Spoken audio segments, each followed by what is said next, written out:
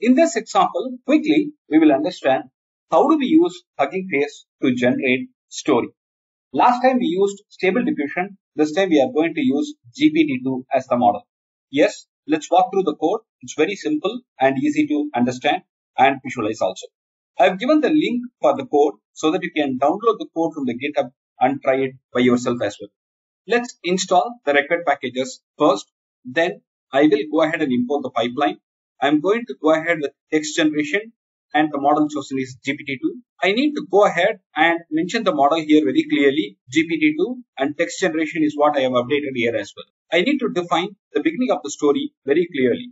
Once upon a time in a distant land, there was a young boy named Alex who, that's all. Now I'll have to generate the story this way and maximum length 100. And with that input, I'll be able to generate the story. And you can see that the story has been generated here clearly. So you can see that once upon a time in a distant land, there was a young boy named Alex who believed in their own faith. In the vision, he told the people. So you can see that this is a very nicely generated story. And try it out. If you have any questions, let me know. I'll be glad to assist. I've given the Git link for the same.